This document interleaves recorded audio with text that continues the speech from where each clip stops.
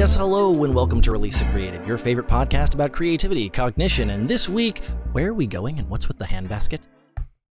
I feel like I should know the answer to this. Well, no, there's like, I was raised by my dad, and I think that it's like a standard 80s dad's joke, but I don't know that it was one that your dad would have told. But is the, like, you know, we're going to hell in a handbasket? You're familiar with the phrase? I'm familiar with the phrase. I'm not really familiar with the dad joke version of it. But just like, you know, we're going to hell in a handbasket here. So where are we going, and what's with the handbasket? For all of 2020, people have been like, oh my gosh, 2020 is a dumpster fire. 2020 is coming to an end. It's, you know, 2021's our year. But as we talked last week, there's no indication that 2021 is not just going to be a smoldering mess of a dumpster fire. Yeah, I mean, we're all still alive, so that's plus 1 point. Everyone listening, yes. I mean, like, it's one of those self-proving points. If you can hear me, yes. But, you know, we talked that we don't really do New Year's resolutions per se, but having a destination, like, I don't want to say, like, I'm not a defeatist. Well, 2021 is going to suck too. Screw you. Knowing that there's an intention to it, a goal, where am I going? And why do I have a handbasket? Like, it's fine that you're headed to hell, but what is in the handbasket and why? Why do you have a handbasket? Well, yeah, goals are good. You were with me. Was it 5 weeks ago? We went to Home Depot, and we were there for work, but then I picked up some personal items too. Do you remember? Right? It was the Springfield Home Depot, not the Woodbridge Home Depot. So yeah, it was pre-Black Friday. It was before Thanksgiving. No, yes, yeah, it was the Tuesday before Thanksgiving. Before Thanksgiving, yeah, and I got some wall patches and some spackle and just a couple of minor home repair. Remember we picked out the paint color for the downstairs bathroom. I do. So anyway, those items came from the car to my house the day before Christmas. So they've just been kind of living in my car since then. So we had a checklist. We bought all of the items on the checklist, which then lived in your car for a month. Yeah, providing traction should it snow, which did not. So that really didn't go anywhere. And I feel that was a like revisionist, like that's why they were there when really they weren't. That wasn't like you didn't think that through. Well, there's cheaper ways to weigh your car down than paint. Yes. Yeah. But kitty litter. But yeah, no. In terms of 2021, I guess I don't.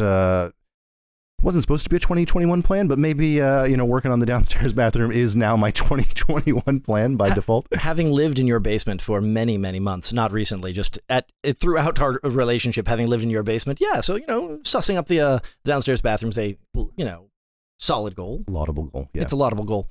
No, and goals are one of those funny things that it's always good to have good intentions, but just because you like walk into a situation like. I went into Home Depot, I had the list. Just because you have good intentions doesn't necessarily mean you're going to get anywhere near the goal that you wanted. Yeah, so the problem here is there was too many intentions. Maybe we bought items for like 6 different mini projects. Absolutely, we did. And probably if I had bought like one thing, I would have gone home and done it. But it's like, well, which thing do I do? The answer was none. Well, and it's funny, this is kind of off script-ish, but like we've talked a lot at the beginning of COVID. We were a 5-6 person company, and at the end of COVID, middle of COVID, we became a 2-person company. And when we were a 6-person company, we were already doing 2 to 3 jobs each. And now you and I are doing like 8 to 12 jobs each. So like we'll come in like I have so much to do. You know what I should do? None of it. Kind of applies to everything in life. Just everything you need to do during the day. If there's only one choice, right, that's easy. Right. If there are 2 choices, I'm going to think about it. If there's like 8 ways to do something, right, you know what? I'm going to find something else to do. And here, that's interesting. So now let's even boil that down. So that's when we have 100 different things, and I like that you brought up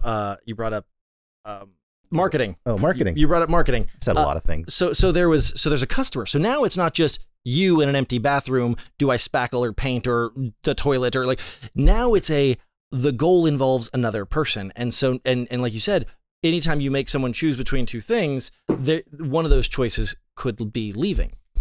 Do you remember the seminal 1990s classic, Wings? Wings? Yeah, with Tony Shalhoub and yes. Everyone in that show has a name that I know, but that's the first one that comes to mind. It was Tim Daly, who went on to do great things in private practice, but his show Eyes was way better. It lasted 8 episodes. Its cancellation literally broke my heart, but that's a different conversation. Steven Weber, who went on to do unbelievable things on many shows, but like Wings. Tony Shalhoub, that very few people knew before Wings, and then his name is Neil on the show. He's gone on to win an Oscar for Sideways, and I can't remember his name, and I feel like a jerk. Lloyd. His name's Lloyd. What cinematic television universe was Wings part of? Did it break off of Frasier or Empty Nest? It belonged to something. I don't think so. It had crossovers. Let me put it that way. Did it? Okay. Characters from other shows came onto it, and I don't know who they were. I did not know that. I just know that I have always had a semi-affinity for the lineup of USA television. USA has just a palette that I find particularly... Wings fits in very nicely there. No, I saw Wings in its original run. Me too. When was that? The late 80s or early 90s? I think if I had to guess right now, I would tell you it was on the air from like 92 to 97. Yeah. I'm going to Google this in a minute and be close to on. I think that's about right, yeah. I think it was early 90s through... I think it was kind of sunsetting when we were in high school. Yeah. But like you could still very much see it on USA when we were in high school. Anyway, I was a big Wings fan. And for those of you who don't know, which is to say everyone younger than us, like it had 2 brothers, Brian and Joe, played by Tim Daly and Steven Weber. And Tim Daly, Joe's character, had a girlfriend, Helen. And Helen owned the diner in the airport. They were both pilots. Lots of convolution here, but the important thing to know is that Helen was awesome and young and tiny and pretty, but the whole joke was that in her youth, she had been very, very big. She'd been a very heavy girl. It's very much Monica and Friends. It's a joke. Say that's a Friends thing too. It's a joke they tell often throughout the show that Helen lost like a ton of weight to be this young, pretty, thin woman now. And Helen and Joe kind of have this on again, off again kind of Ross and Rachel sort of thing going on. And when they're first kind of getting together, Joe wants to do a really special first Valentine's Day. And so he goes out and gets her like 2.5 pounds of like the finest Swiss chocolates or something. This is 20 years ago that I'm remembering now. And he brings it to her, and she opens it and she gets angry and she throws him and she just storms out. And later Joe is talking to Brian, and Brian's the irresponsible one. Wow, I'm like digging deep here, but deep into Wings lore. Hey man, like I tweeted at Steven Weber once and he responded. I'm just throwing that out there. Anyway, it's true. It happened. So Joe is bemoaning to his brother Brian. He's like, I don't understand. I did everything right. I didn't forget Valentine's Day. I didn't forget this. I made reservations. I did all of the things you're supposed to do. I did every good boyfriend move. I even got her the really expensive chocolates. And Brian goes, really? You got her the chocolates? She's like, yeah, the big box, the more expensive. He's like, buying 2.5 pounds of chocolates to a woman who's had a weight problem ever since she started solid foods. Nope, that couldn't be it. And Joe's like, oh, geez. Because as good intentioned as you want to be, as checklisty as you want to be, you lose control of the message the minute you send it. Mm-hmm. And then it is all about your understanding and the perception and the reception of your audience. And in this one, they'd been friends for years. They'd been dating for a while. And he lost track of a factor. And so you brought home too much to do and didn't know which to choose. And that didn't even have another audience member. Now add an audience member to it. Now you have, did you do it right? Now you have, did you do it the right one first? Mm-hmm. Now you have all these other factors. And so it becomes, there's an infinite number of options of how to do it. And then you add an audience member to it and they get a vote. And it gets very complex very quickly. So is this a communications issue, or is this a motivation issue? Like, what are we talking about here? Yes. The best way to put it for me is, if you've been listening to the podcast for a while, we talk about knowledge, abilities, and behaviors, and we talk about different communication rubrics and ways to do it. But one of the ones that I like to use, which is my favorite, isn't even a communications paradigm-ish. It's taught by Sean Ellis, who kind of invented growth hacking and the term growth hacking. He wrote the book Hacking Growth. And subtle flex, Sean Ellis, he endorsed my book because he's a really cool guy. And I sent it out to him and he was like, yeah, I read it and liked it. Cool. He talks a lot about, and he's not a communicator. He is. He's a marketing guy, but he likes to look at the kind of the whole business, the whole business spectrum, the whole, all of the moving pieces, not just advertising, but, the website experience, the everything. And he talks about how everything needs to be aimed at a North Star metric. Now, I literally could, he did write a book about it. I talked about his book in my book. I could do a whole podcast on this concept, but to save us all from that, I'll say that there needs to be a driving force and a purpose. Intention is good. Intention is vital, but all of the pieces have to be pointed at something. And if they're not, it's never going to get there. So in this particular example with Brian and Joe, he did everything right, but he missed the audience. Even though his thing didn't work, everything he did correctly, he just didn't gauge the audience correctly. He did, but all the steps were right. So this reminds me of not for his audience. They were all right for.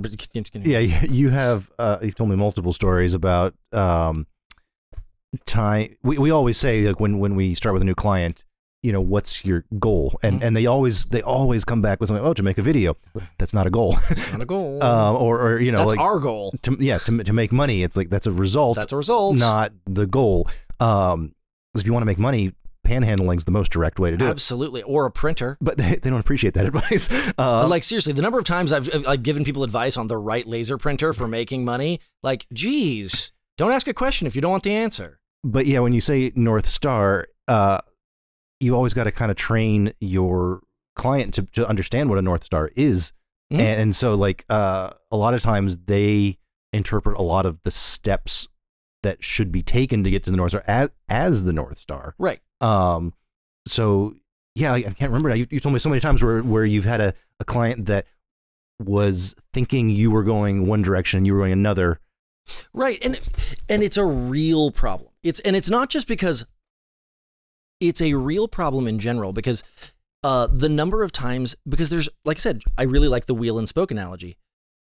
They're all part of the same entity and they're all moving the same direction, but they're all doing very different things. Mm-hmm. So a perfect example of this is many years ago, I was working with a client in the nonprofit space, and it was a very large nonprofit in the animal life forestry type kind of environmentalism. Yes. And they came to us with a very particular plight of a very particular issue. And so I was on a team. This wasn't like and I was a college student. No, this was a team. There were interns. This was a full-fledged team of marketers, all working for a large 2 endowment environmental lobby. And we worked for months and months and months building this campaign that every time we talked about the KPIs, key performance indicators, that for those that aren't nerds, every single time that we talked about the KPIs, we were talking about engagement, we were talking about awareness, we were talking about involvement, we were talking about all of these things and we even talked about getting people out of their chairs, getting people out of their houses, getting people out, it's like getting people out to vote. We were talking all about getting people to alter their actions and their behaviors. And we are 2 weeks out. And the executive director is just beaming at all of our comps and all of our things. He's like, this looks so great. I'm so excited. I can't wait to see what this has done to all of our fundraising and donations next year.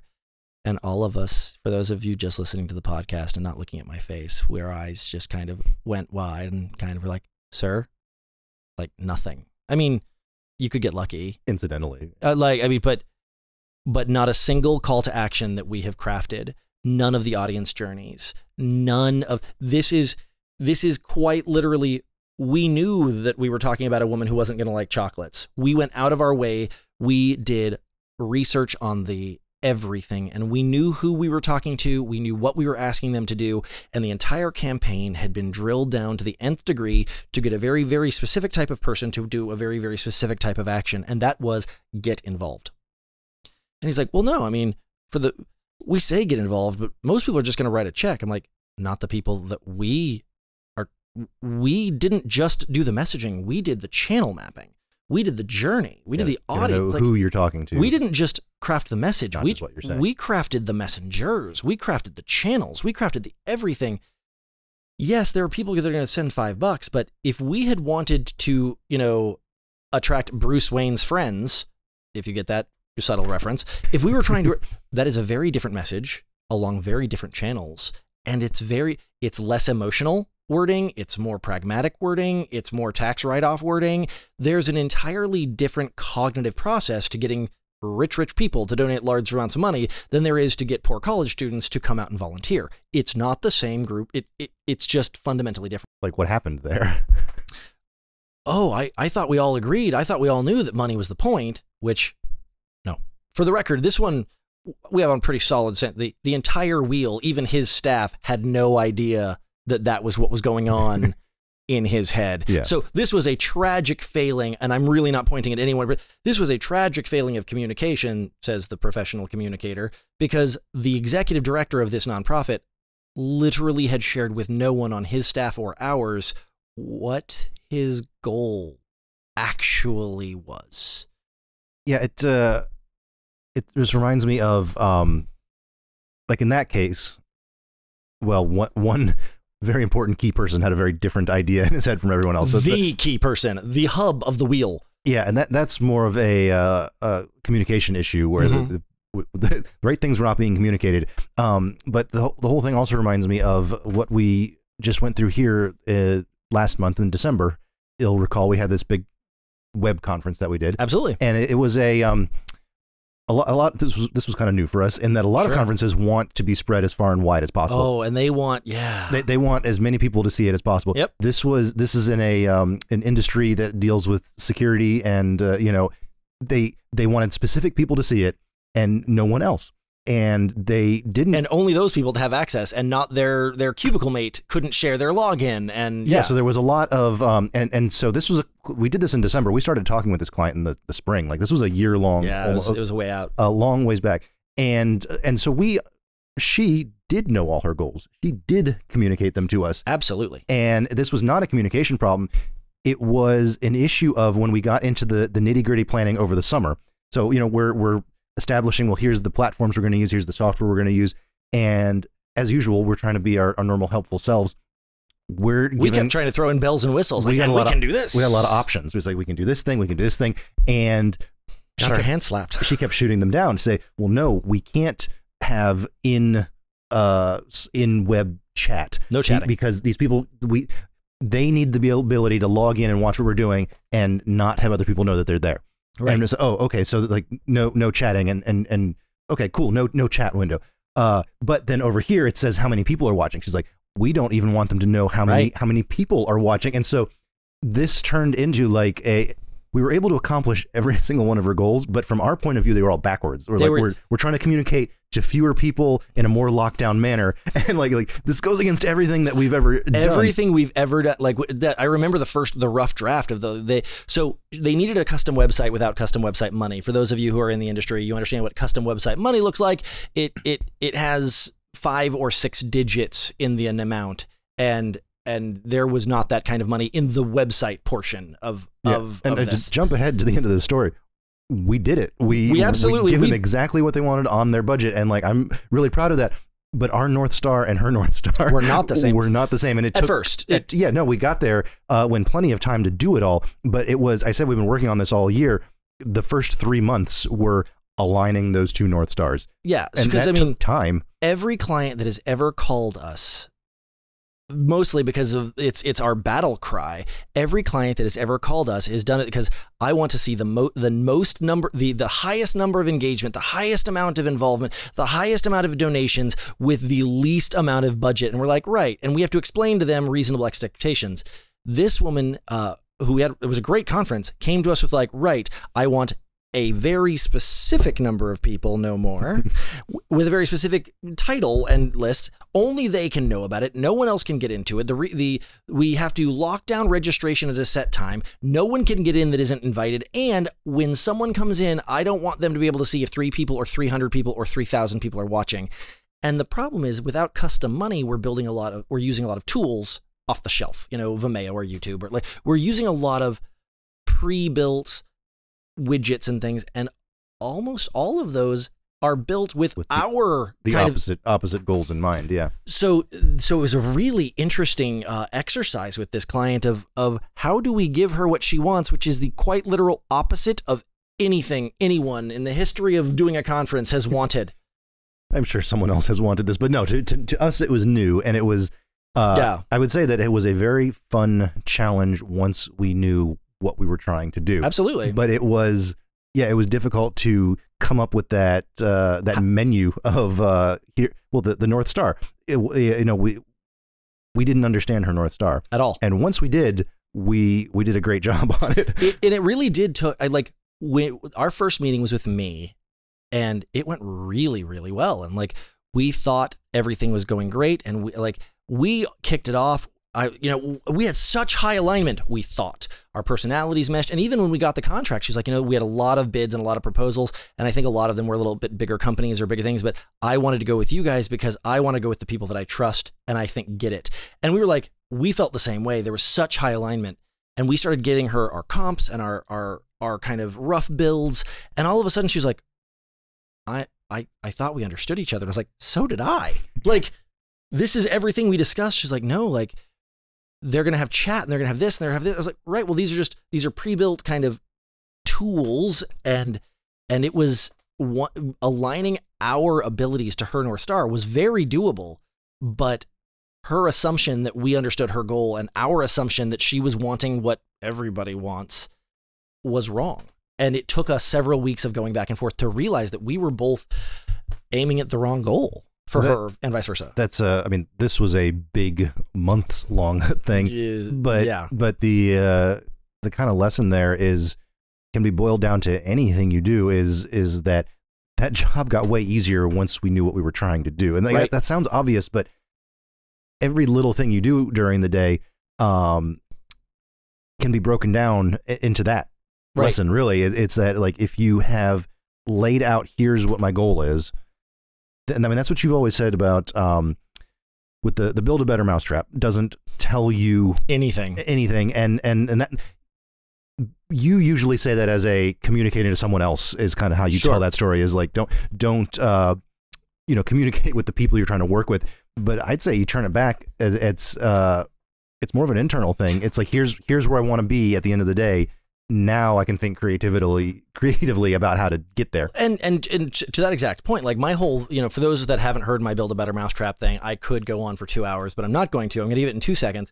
Is that when you say it's the rallied cry of the entrepreneur, we need to build a better mousetrap, because a misquoted Emerson quote, which says, if you build a better mousetrap, the world will pound a path to your door. But the problem is build means something better, is a baseline. Mousetrap is a thing. But if the actual goal is to get rid of mice, a mousetrap actually lures them in. The stated objective and the tool are actually at direct odds with each other. So if I can manage to scare all mice away that you will never see another mouse ever, and you were measuring how many mice I caught, we are now at complete odds. I've accomplished the objective, but to your point, one of my biggest problems is not communicating externally, is communicating internally. Your boss says to you, or you're like, okay, we have this huge mouse problem. How do I catch more mice? How do I catch more mice? And we sit down and we drive down, how do I catch more mice? And the problem is we started at the wrong point, because to get rid of mice, you don't want a mouse trap. You want a mouse deterrent. Yeah, a mouse trap could conceivably be needed by someone who, yes, like you said, wants to collect mice, or wants there to be no more mice. No kink shaming, whatever. Both of those people have drastically different goals. Right. So a place that really came into sharp focus in history. I don't know if this is like 1890 or 1940. I don't remember when this was. It's a big discrepancy there. Well, it's the British in India.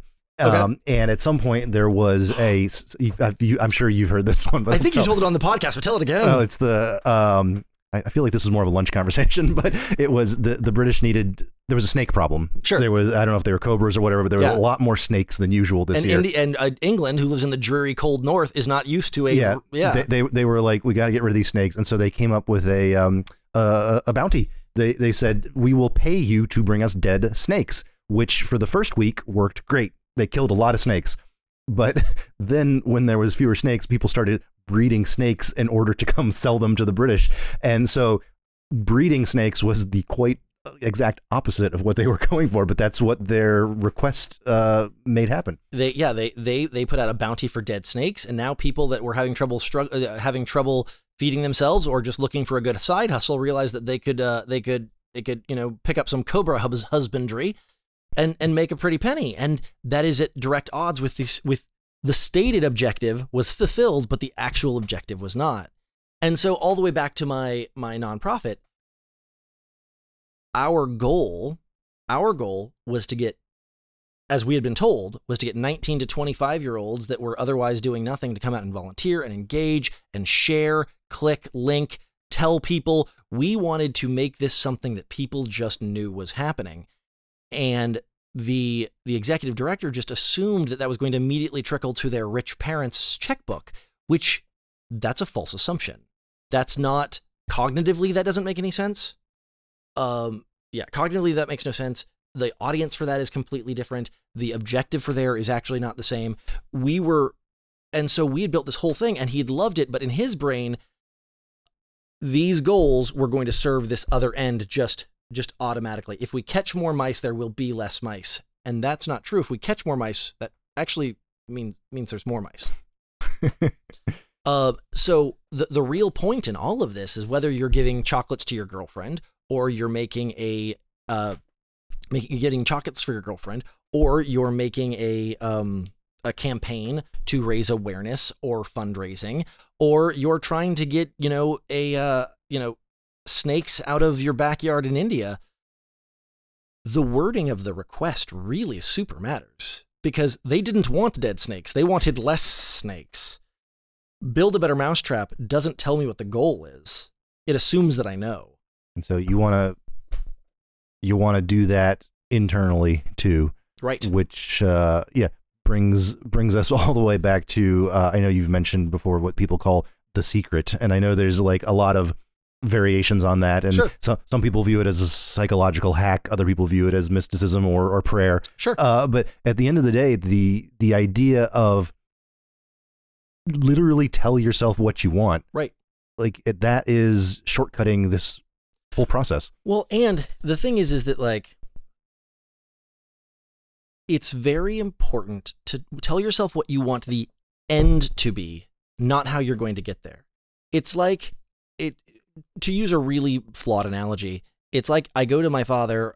This isn't a real story. I'm saying it's an analogy. If you go to your father or your mother or your loved one and you say, I am having these problems, this is the solution I need. Here's what you need to do. I need a new car. I need a car. This will solve my problem. And my dad says, you don't need a new car. You need a new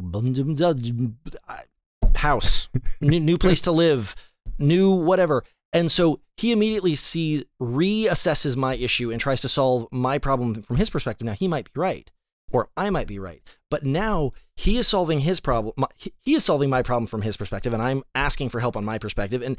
And what never happens is us so with the secret, with intention, don't worry about the path. Worry about the result. What are you looking for? If you need more money and more investors and more donators? That's not. I think it could be. What's the word I'm looking for though? Contributors? I think you're thinking of patrons, but donators could be a word. Sure. Yeah, let's roll with it. If your goal is bottom line, but then the question is, why is that the goal? Is money because in this particular case, more money wasn't going to save more spotted owls. More land was going to save. So there are ways to get land that aren't money. There's lots of ways to solve this problem. Yeah. So at the end, the intent needs to be, is the idea to raise money or is the idea to save the warthog? It wasn't the warthog. I don't even know if warthogs are endangered in any way. I think they're doing okay, but who knows? Yeah. Is your goal, people get so stuck on like, I need to raise money. Why? Money is a result. I need to sell widgets. What is your goal here? What you're telling me here is we need to be working by traditional genie rules, which is once you make a wish, it's going to get twisted if you have not actually wished for what you need. Right. You know, you've got to specify. Like I've always people say, "Oh, I wish I was rich," and it's like, okay, to what end? Why? Yeah. What would being rich give you that you don't have? That's the actual goal, and maybe I wish I didn't have any bills is a very different. I wish that I had no bills. is a remarkably different wish than I wish that I had unlimited money. Yeah. And you could say, well, no, they're not. They're the exact same. They're very much not. They're remarkably different. If you wanted a house, there's that guy that traded a paperclip for a house in the early internet days. There are so many ways to accomplish. So is the goal, I don't want to live on the streets anymore? Is the goal, I want a bigger house? Is the goal, and knowing those things are important. But where people get futzed up is they say, I want a bigger house, and that means I need a better job, which means I need more money, which means I need a better job, and that's not true. You've laid out one path, but back to the whole point of the laws of intention and like you said, the secret and goal setting. In all of our stories today, which are not nearly as all over the places they may have seemed, they all come back to this one thing of sometimes spokes on a wheel are on opposite ends, pointing in opposite directions, and sometimes they're perpendicular, and sometimes they're at weird angles, but they're always connected to the same hub, and they're always a driving force in the same direction. Same goal. And so sometimes people, but that's what's important, because as we have also learned, that the wheel's not that special. The axle is. The axle is what gets us. So it's okay to want revenue, and it's okay to want engagement, and it's okay to want awareness, and it's okay to want all these things that seem to be at odds, as long as there's that North Star metric, as long as there's that hub and that axle that is a driving force. Are you trying to raise money, or are you trying to save the panda bear? I think that one is endangered, so I'm safe on that one. Is your goal to raise money, or is it to save the panda? Is your goal to raise awareness, or is it to save the panda?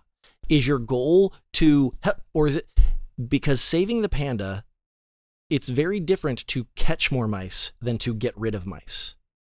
And we have to be very clear on what our objective is, whether we're talking to a CEO, whether we're talking to the Girl Scouts that we're buying way too many cookies from. Like, that one might not count. That one's pretty simple. Just how much money do I have? Translate to how many boxes can I afford? Yeah, they really don't like you haggling. I try. They do not like that at all. The secret is cool, like you said, whether it's prayer or mysticism, but understanding what your goal is really, really can help coalesce all of these things that seem at odds. Because when you look at communication strategy, it looks a lot like spokes on a wheel, and things are going all these ways in all these different directions, and it can seem really confusing, and it can end up you buying the wrong gift for your girlfriend because you didn't factor in all of the things. But as long as it's centered on this hub, this single point, it can make it takes a lot of the guesswork out once you understand that North Star, that pivot point that everything connects to. Well, it's a good lesson to think about in this first week of January. And know what you want 2021 to look like, or it's going to look like 2020 all over again. Yeah, well, that's putting a lot of weight on people's shoulders. So where should it be exactly, Jeff? Where should it be? We'll leave it there, and we will see you back here next week on your favorite podcast reader or on YouTube, or if you're exceptionally special, both. Yeah, absolutely. Thanks for joining us here at Release the Creative. Kirk here would never say it to your face, but he thinks you should like and subscribe to us on YouTube. And Jeff is far too shy to admit it, but he thinks you should subscribe to us on your favorite podcast reader. Yeah? Well, you're the one who's always saying that everyone should give us 5 stars on Apple Podcasts. Why do you have to make everything so difficult?